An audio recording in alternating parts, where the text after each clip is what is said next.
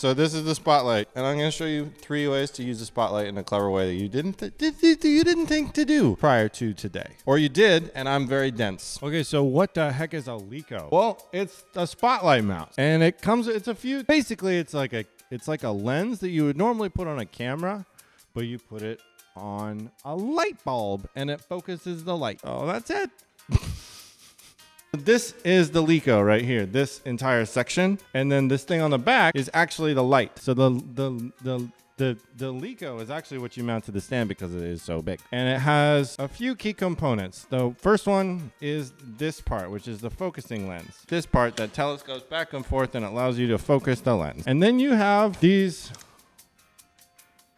things called cutters, and you essentially can move these up and down and cut the light. I'm going to show you what that is later. And then you have this really nifty thing called a gobo, which is this ring right here, and you can put stuff in here and then shape the light however you want to. I don't have anything to put in that because the kit that I rented doesn't have any gobos, so I can't show you what that does, but it is pretty cool. So that's a Leco. That's how you build out a Leco. But what can we do with it? I will show you. Scenario number 1 is lighting in a small space. So for instance, here I am in a fake room that is supposed to be small. It's a small room. And so what I did was I took the Leco, the spotlight, and I put it far away because you can put it like in a different room or in the hallway or across the hallway in a different room.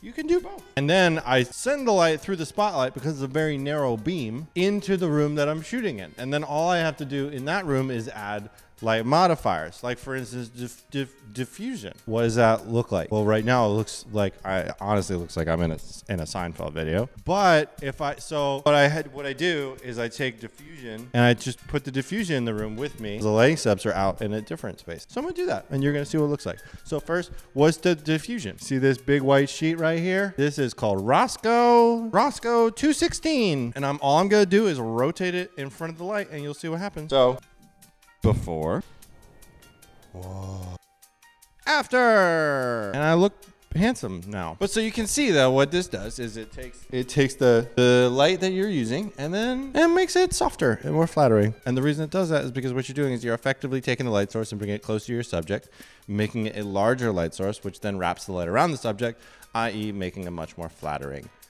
image.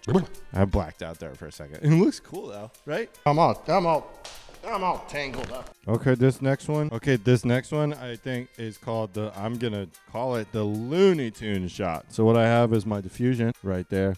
And okay, so now I'm gonna step behind it and I'm gonna make a bunch of shadows because I can project the light and make shadows. Now I'm really close to the light so it doesn't look like anything. But if I come up like right here, you can see me. Hi. You could use this for, whatever you want. You could use it for babies, popsicles, automotive parts, lamp posts, forks, extension cords, horse.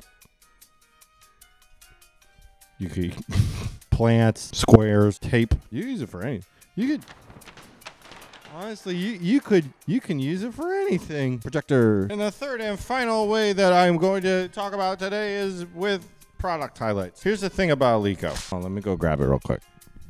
I'll be right back. Okay, so now we have our spotlight as we know it and as we love it. But something you can do with these Lecos is because they have these things in them that allow for you to cut the light inside of the light fixture.